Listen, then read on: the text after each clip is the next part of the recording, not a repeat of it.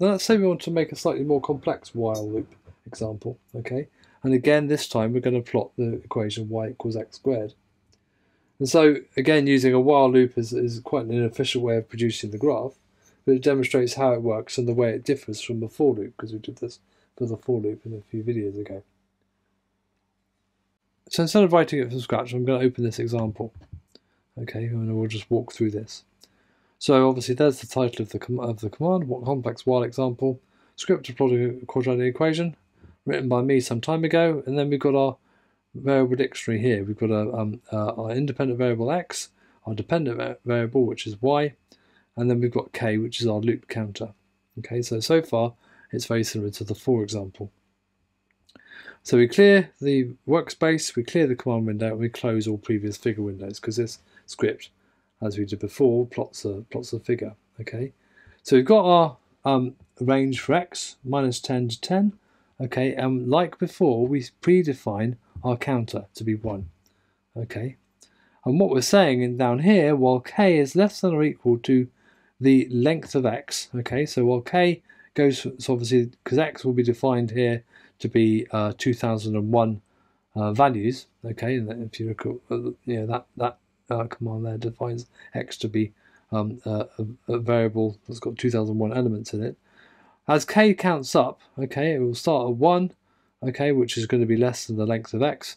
So the first value of y is going to be the first value of x squared, okay, then it increments k up.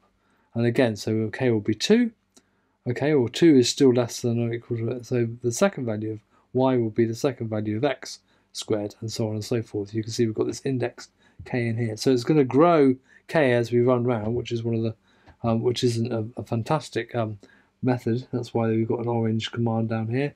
Variable appears to change in size on every loop iteration, but no, that's just a warning. It's not a error. Okay, so we continue to growing y to be x squared, and then when the k is 2000, it'll hit 2001, and so it'll say, okay, well, I'll run it one last time because k is equal to length x.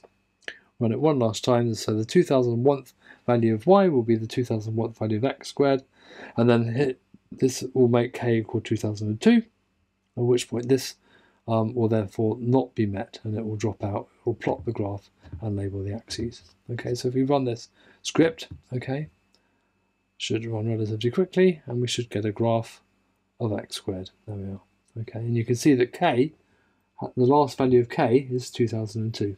Okay. So as it was running through, it was creating the graph. Okay, the end.